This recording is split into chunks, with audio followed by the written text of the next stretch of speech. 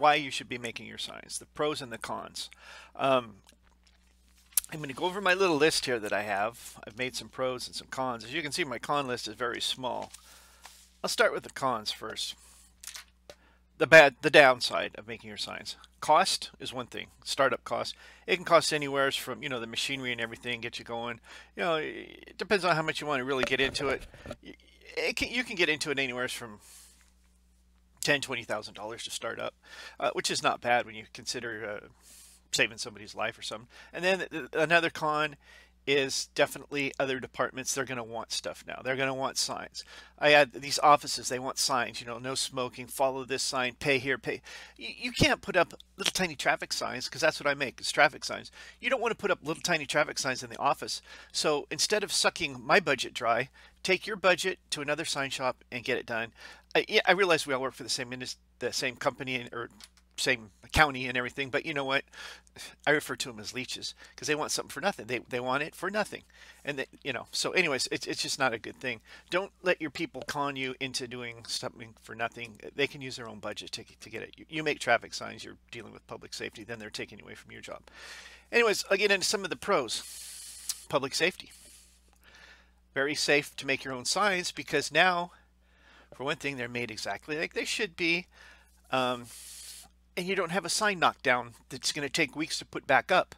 Here in the Napa Valley, we got a lot of tourists in here, so they don't always know all the road conditions, where this turn's coming up, that turn. So, when you have a curve warning sign down, you need to get it up. My response time is very quick. If I'm in the shop by chance, I spend some time in the shop, making signs and stuff. I get a call, I can be out and respond to a down sign in no time. I'm going to show you the video on how I respond to those quick signs that I need to make. Your lack of a huge inventory is a big pro. You don't have to have all these inventories of all these signs. It's like, oh, your curve warning signs, your intersection signs, this and this and this, speed limits, stop signs, and all this. You can make them. And I have a few on hand on some of the very, like stop signs. I always have a dozen stop signs. Every time I get below a dozen stop signs, I start to panic, and I need more and more and more and more. So lack of a huge inventory.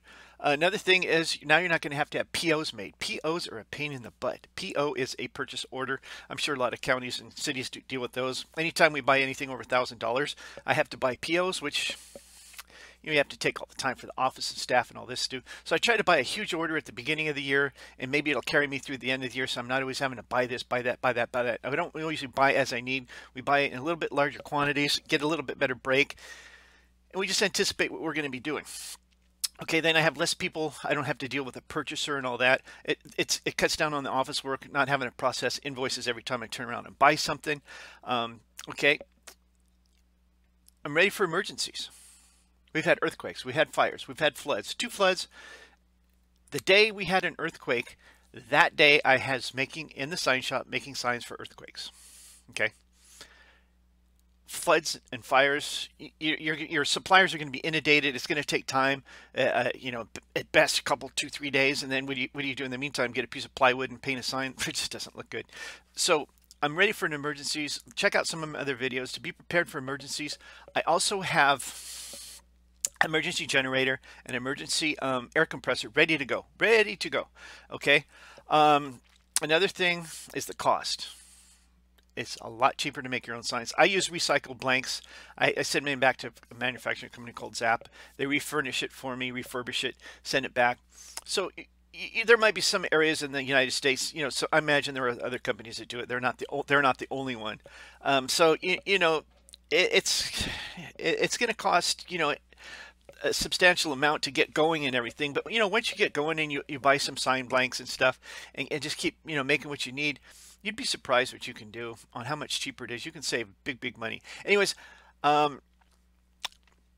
that's probably the biggest, hugest thing is the pros and the cons. Is there's hardly any cons, just nothing. There's no reason not to make your own signs. So if you're not making your own signs, you better start making your own signs, because somebody's life's going to depend on it someday. Alrighty, let's jump into this video, and I'm going to show you some examples on how I respond and can make my times, and I'll come back with a little commentary at the end, and we'll enjoy the video.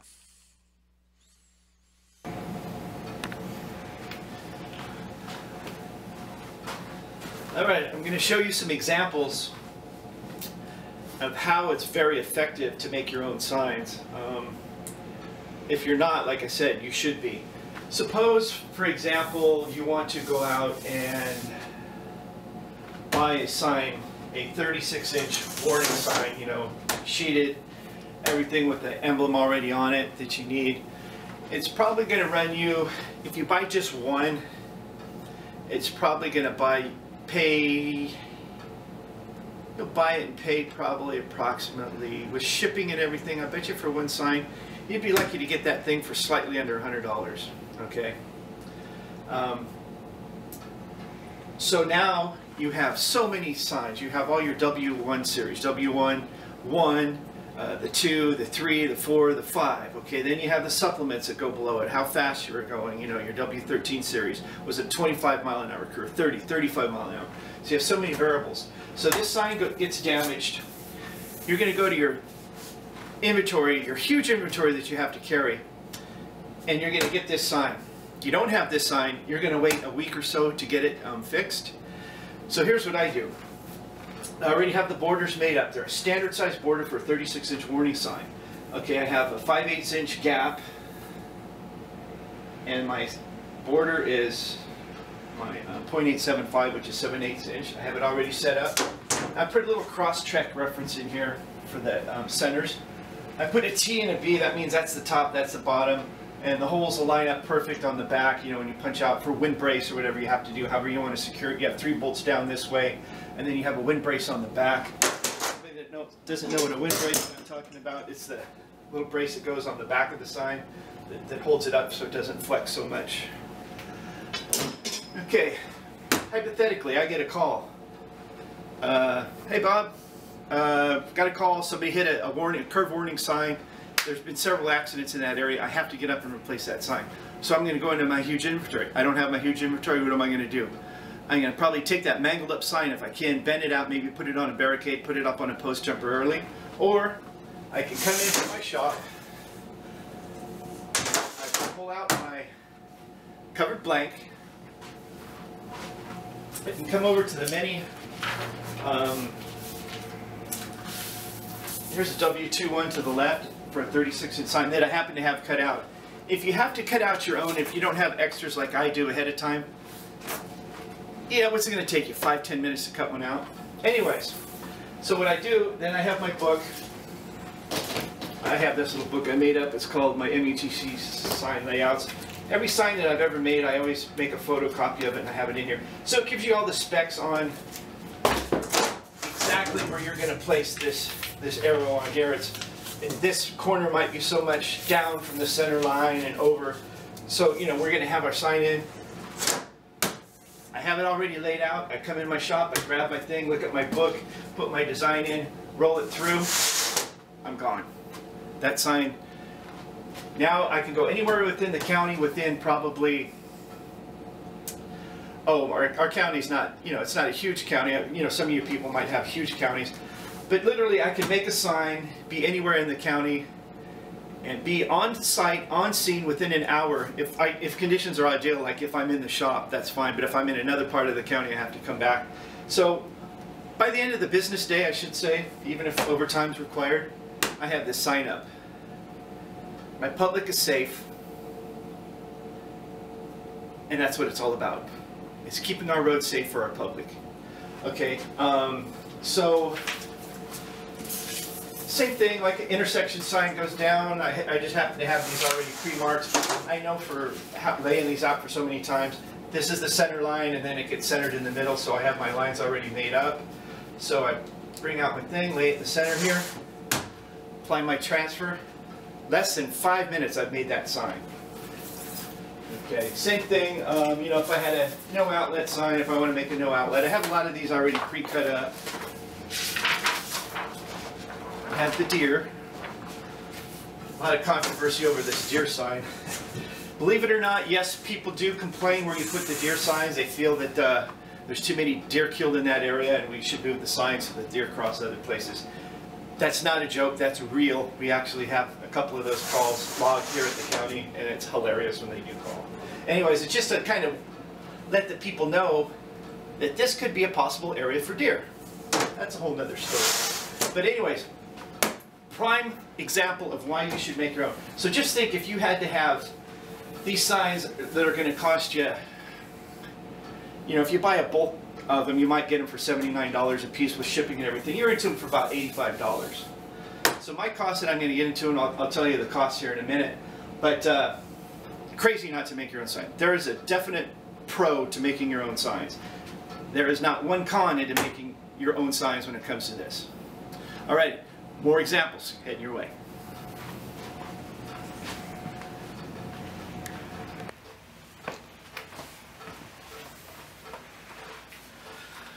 All right, okay, now let's get into a little bit of cost of what it's going to cost to make you this. Okay, to make your signs. I buy a lot of my refurbished metal blanks from Zap. What we do, you probably recognize this blank. This is an old railroad crossing sign. And we send it back to Zap, and they send it back to us. They have a water jet thing that cleans it off. It's really great. There's a lot of companies throughout the United States that'll do this. It'll refurbish your old metal, and it's like brand new condition. So a 30 by 30 that we get back from them, like that one would be, costs us $10.94. There's no way you're going to buy that blank for $10.94. So there's one thing, there's a cost right there, and the price of aluminum fluctuates a lot. So we do that. Okay. So I buy my blanks back, I get my stop sign back. You can see an old sticker that used to be there. Refurbish mine, make them brand new. So now I have stop signs. I carry, and you should have stop signs in stock. So I carry a lot of extra stop signs. So an outside vendor would probably charge me $53 for that sign. Well, that's what I have from, I have a list of some fire signs that got burned up in the 2017 fire, and there was just, we were inundated. So we did send out and have a lot of these made. Then I installed them all.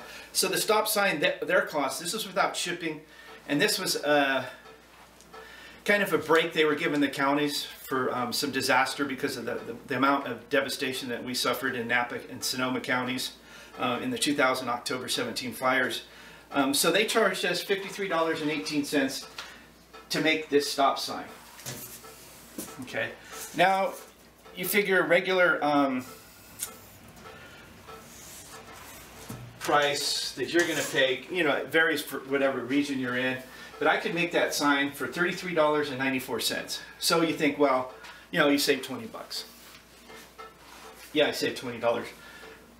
So every time I touch a sign, if I save $20, $20 is $20, and it adds up.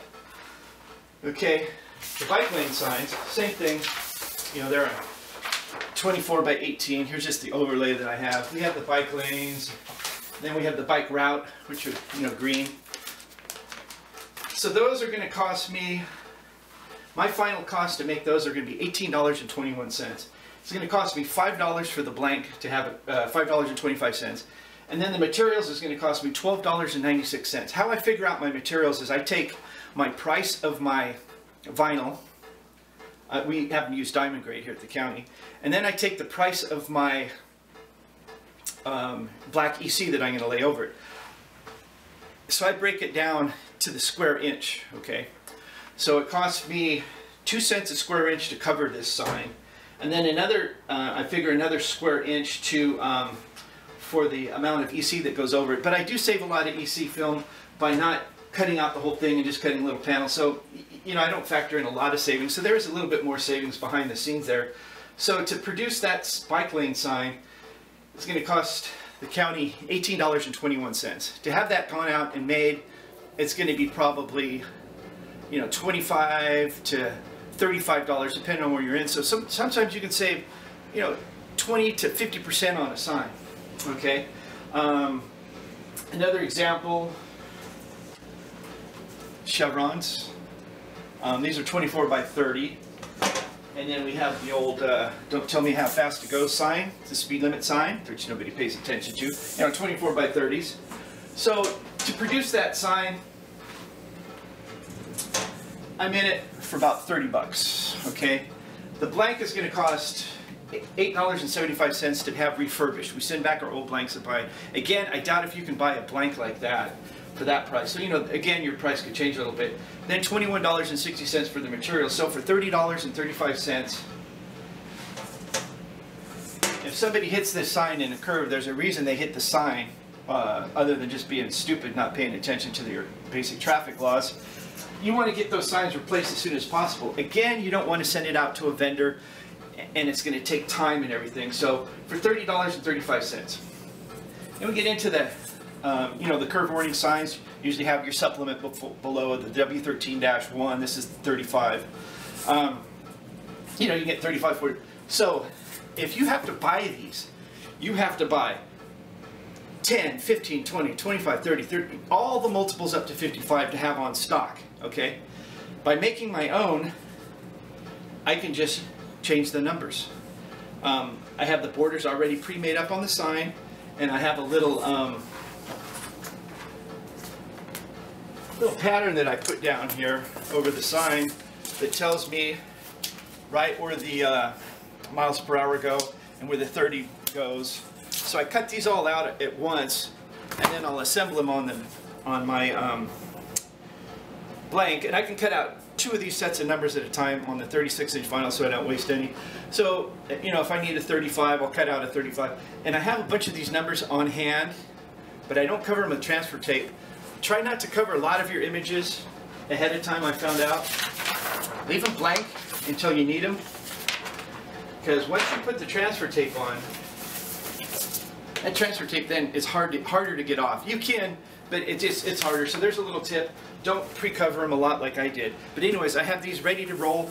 Like I said, I can go ahead and I can make the sign be out and gone in 20 minutes from my shop, on scene, and the public is safe. That's what it's all about, safety for your public.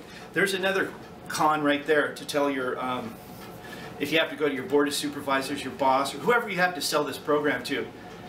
Public safety. You can't put a number on public safety. I would like to think that one time in my career here making signs, just once, maybe one of my signs saved somebody's life. And to me, it's worth it. How do you put a value on somebody's life? And I like to think that I saved somebody's life. Perhaps I did. Maybe 2. Who knows? Maybe I saved a carload of kids or a busload of kids or something. Anyways, definite selling point, because a huge lawsuit, if you have, what are you going to tell the attorneys in court, especially here in California where it's such a litigious state, everybody sues everybody for everything. So what are you going to tell the people in the court? Well, we wanted to save money, so we had to order that sign. So that just doesn't fly, it doesn't work. So the 24 by 24s, 26 bucks. I'm in it for $17.28 in materials. My cost would probably be a little bit cheaper since I'm not cutting out the whole thing, I'm just piecing it in. $8.75 to have the blank refurbished.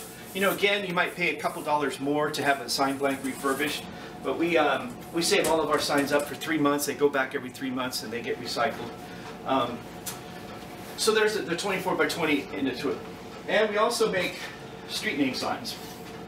So here's a 36-inch street sign. And we have the logo that's made. We don't have our own printer to print it. So I'm in $3.25 to have a logo made. This is a 36-inch sign, and it's double-sided. So the blank that I use, slightly a little bit thicker aluminum, I use .125 for the thickness so that they don't flex really bad in the wind.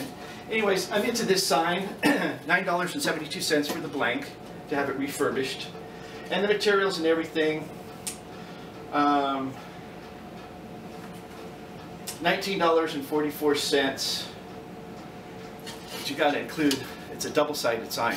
So really, I don't have to buy another blank, it's just extra materials. So I'm into this sign here for about 25 bucks, okay? You go out and you try to get a custom-made sign, you're not going to pay $25. You know, you get a street sign knocked down and you think, yeah, I'll get to it, people should know where they live.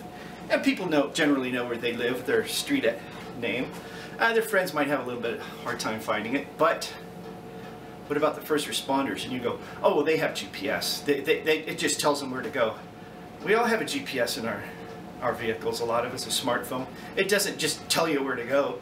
First you have to know how to get there. But when seconds count, and they have to rely on a GPS if they're at the same street, or if they can just see the street name sign. If that's your loved one and seconds count, you're going to be, you know, shaking your head. Why can't they put up a street name sign? You know. So, anyways, I'm into those for $24. A slightly bigger one. We use 36, 42, and then 48-inch blanks. Obviously, the bigger your blank, the more the cost you're into. So, the larger ones, they're not that much more, maybe $5 more. 30 bucks or so. I'm into the 48-inch ones. The 42-inch ones are in between, about $27. And if you don't need two sides, like when I put up a sign that has a you know, your 36-inch or 30, whatever you want to use, your intersection warning ahead sign, the yellow with the street name below, so you know what's coming up. You know, you could be into then for, you know, cheaper, less than $20 or whatever. So, you know, by the time you put up an intersection sign, you know, for and these big 36-inch intersection signs, about $54 to $55 to make. I'm in it for about $38.88 on materials alone, and about $15.75 for a 36 by 36-inch sign blank. I kind of feel like I'm trying to sell used cars here, but that's not the deal. What I'd like to sell you on is making your own signs. The biggest con, I would have to say, is definitely public safety and the cost. Yeah, the biggest, I should say the biggest con would be the price. The biggest pro would be obviously making your own, being able to react to any emergency. But the biggest con has to be your setup, okay? To buy a plotter cutter, you're into that for probably, $14,000 or so. And then the software, then there's a learning curve and everything. So, you know, then you have your initial materials to buy and stuff, but nothing says you have to do it all at once. You know, you can gradually increase. So anyways, I'm going to show you some more examples on why to make your own signs. All right. There's a few examples on why we should be making our own traffic signs. If you're not already making your own, you really need to do it. If you have any questions, concerns, comments, or anything, feel free to contact me. You can find me at Bob the Sign Man on YouTube. Obviously, if you're watching this on YouTube, you can find me. Go ahead and click my About section right here. And you'll go down. You'll have my email address where you can email me. You can find me on Facebook and Bob the Sign Man. I also have my own website. We'll go ahead and click it. I'll show you what it'll bring you to. It'll bring you to Bob the Sign Man. I've got a lot of good, right here, if you click the More tab, some really good traffic sign resources on where I buy a lot of my supplies and stuff. And here's some more related videos and stuff. My homepage has a tab down here. You can find me on Facebook, Pinterest, and YouTube. You can contact me. Here's my address. Go ahead and stuff an envelope full of $20 bills. I'd appreciate that. Well, whatever. I'll take 5s and 10s. Here's my phone number. You can leave a voicemail, email me. Kind of a cool little page to check out. Check out this little safety video. It's pretty moving. It'll get you. You know, I have my Bob the Sign Man at home here on my Facebook page. Follow me here.